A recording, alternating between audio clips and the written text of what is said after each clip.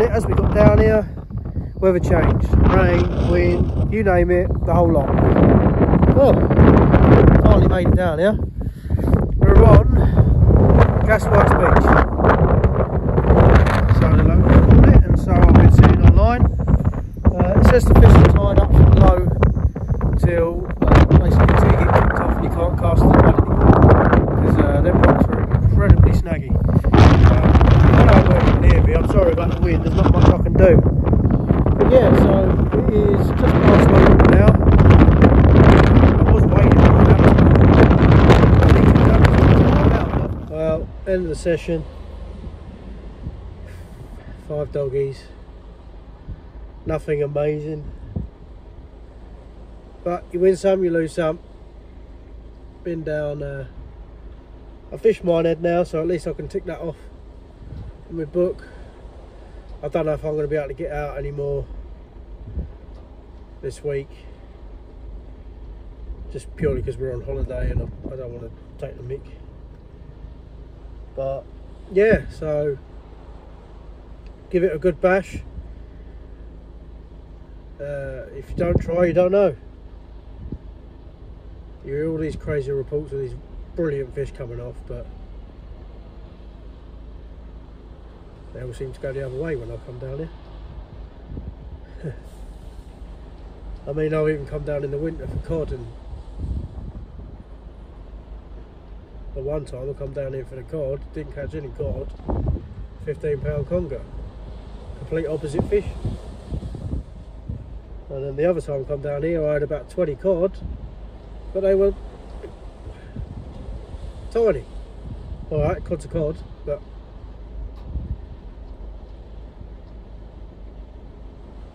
we'll get there. We'll get some decent fish under my belt. Just hope you can bear with me. I'm really trying my hardest. I push all the time. I'm out all the time. You guys don't see it, but I tend not to film half the sessions. I mean, I can. If you guys comment below and say you want to see the sessions where it's really hard going and blanks and stuff like that, then comment it away and let me know. But yeah, I do. I fish a lot, a hell of a lot. Like after work, I'll go out 2 or 3 hours. I'll find low water marks. If the tide's not right, I'll always try. And if that ain't the case, then I'll always be out bait collecting or talking to people about where they're catching and what they're doing. Fishing's such a massive part of my life. Massive. And I will admit, and I don't want to like be the generic angler, but I do have mental health, and this is just the way to do it.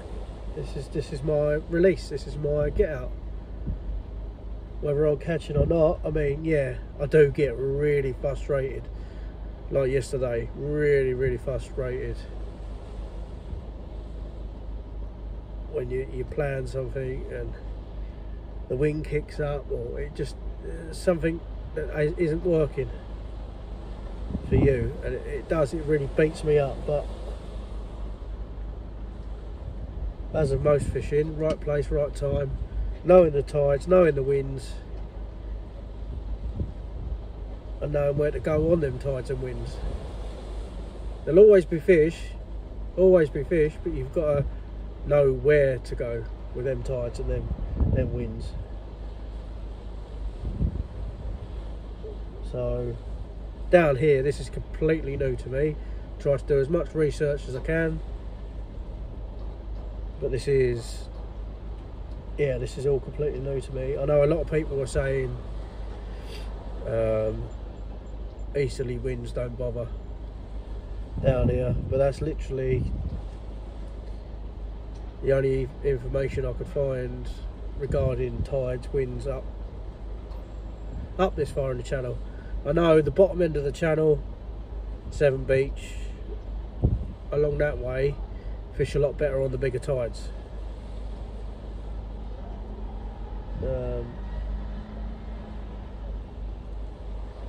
Yeah, so this has all been very new to me, but I've been out there, I'll give it a crack, and we can just learn from it, can't we? So yeah guys, tight lines. I'll see you on the next one. Look at that, it's so nice. Not much surf on for down here anyway, but it is absolutely lovely. So I'll finish my fag. I'll get some shock leader on my reels, because yesterday they, well, when I had enough, I was winching through everything. I weren't playing it. I just had enough. So I ended up cracking off 2 rigs, but that is fishing at the end of the day. Sometimes you lose, sometimes you gain. But on the upside, I went down there to get some walk for my crabs and found another 2 rigs and weights. Probably won't use the rigs, nothing special, but I gained 2 weights out of it, so I haven't really lost. I picked up a load of shock leader and that off the beach yesterday. Just people that have crapped off. You just sort of walk down and just pick it up if you see it. You don't want to leave it in there. One, it's going to get tangled in your lines and cause you problems, especially if it's right out in front of you. And 2, cleans up our beaches. I mean, I'm not from round this way, but I can honestly say these beaches are spotless, other than the odd shock leader here and there, obviously from crack-offs, but you can't help them. But yeah, no, this looks like a good morning. I mean, there's a little bit of weed in the water, but nothing that's going to stop me fishing. I'll be pulling it in obviously, but I'll have to wind like crazy to get it up and over. These I want to say pebbles, they're not boulders. They get bigger as you go down. You can imagine how hard going it is getting up like that, but where the tide line is now is pretty much the end of the shingle onto sand. It's not majorly far, but you want to be quite a bit past it, because obviously the tide's going to swing you around and you don't want to be swung around into it. So I'll have the same rods as yesterday. I don't know whether to walk over to the point or not, or if I should just fish here, because yesterday when it was low water, I marked out that bang in front of this boat there's a big sand patch, whereas over there it's very broken ground. And I mean, don't get me wrong, broken ground can be good for fishing, really good, but do I want to keep tying shock leaders all morning? That's the question. Because you can guarantee if you get snagged, it's going at the shock leader, it ain't going at the rig. Especially when you're using ray rigs and hounds, when you're using 40-pound plus snoods, and your main line's only 18 pound, it's going to go at the shock leader. So yeah, I'm going to finish my fag. I'm not in no rush this morning. I'm only going to fish for a few hours, up till about 9, half 9, and then I'll go back, and we'll me and the missus will go about our day. Yeah, I was so disheartened yesterday. So disheartened with that wind. That's fishing sometimes. So I said to the missus, I'm going to get up early so it don't affect our day. Get out there fishing. Right, I'll bring you back once I'm on the beach. Alright guys, we're all set up. 3500, 7HT, you know the works. Tip Tornado, Supercast, same as yesterday. Right, on the 3500 we've got a up and over pulley rig with sand eel and squid wrap, 3040 on there, and we've got on the Sentry, we've got a 7-ounce lead, nice peeler crab bait on a really short pulley. pulley rig, pulley panel. Nice and simple. I believe that's 3020 on there. Yeah, let's keep fingers crossed and see what happens. Cool. Not exactly what I was after, but can you really say it saves a blank? I guess you can. It's not a bad little dogfish, trying to wrap me. Look, good job I've got sleeves on. I've had quite a few good bites. I mean, on the crab I had a cracking bite but missed it. Yeah, I'll get this little guy back and hopefully something decent comes along. Well, here we are. Blew up a reel. The 7HT super tune. Shock leader went. Blew that up. So I'm back to my old trusty 7HT tournament. My only concern with that is it hasn't got a very fast retrieve, so I'm going to have to wind like fuck to get it in. Over the shingle, which is going to be a pain in the backside, but hey. Just a quick one, thought I'd bring you back. A lot of people's views on using two of the same rod, or because I know a lot of people run matching pairs. I tend not to do that. I tend to use a lighter one for the scratching around and stuff like that, and then I'll always put out a bigger bait too. So I'll always have a bigger rod, the winch power.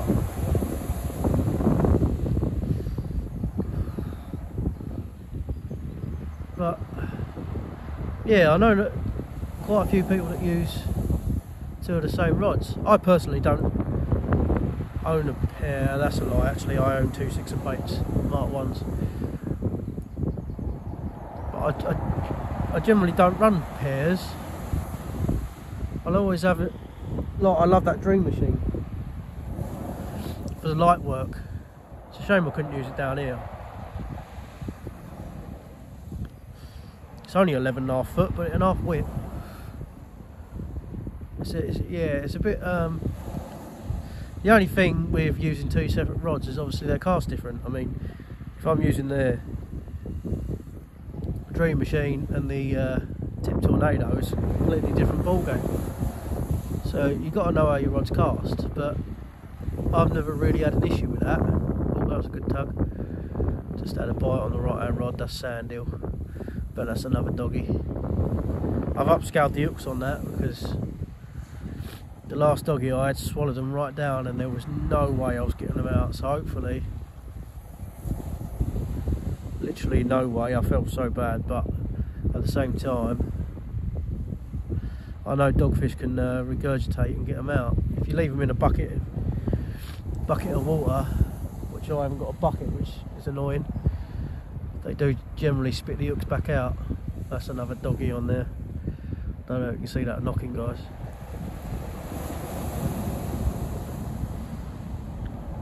Yeah, that's another doggy. I've been told they're quite prolific down here when using sand eel baits.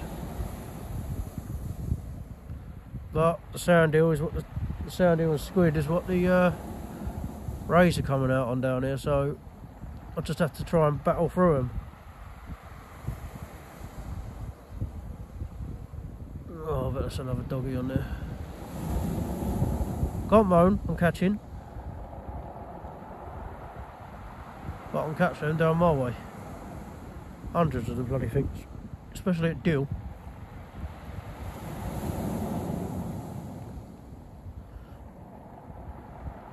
You got to be in it to win it. Two rods out. When I finish this fag, I'll wait to see if that nods anymore. If it nods again, I'll reel it in. If it don't, I'm going to change the peeler first, because that's been out for about 40 minutes, which is a bit naughty. Generally speaking, I like to leave. Oh, here it goes. Right, alright guys, I'll bring it back. Well, I missed the one on the 3500, but reading in the century to change the crab. Yep, another one. That was a watching 10 minutes video. But hey, another catch. I didn't even see that rod bounce, to be fair. So stiff. Let's get it back in. Ready? I don't like throwing them in, but one, I haven't got my waders on. Two, I don't fancy going into the Bristol Channel. The tide here is immense. Sometimes you just got to weigh up your options. I'd rather not be dragged out, to be honest. But yeah, he mullered that crab. That was a nice little bait on there, and mullered it. So we'll get this all set back up and get her out there. Well, number 3 on the sand here. And if I get any more, I won't bring you back. I'll just let you know at the end of the session how many were. If the tank special turns up, then I'll obviously show you guys. Alright, let's get this rod back out. Good morning, everyone.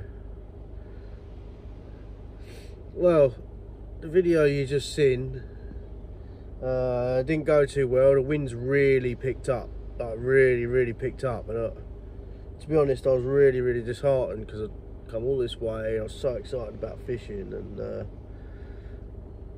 like everyone was saying, fish the tide low up, and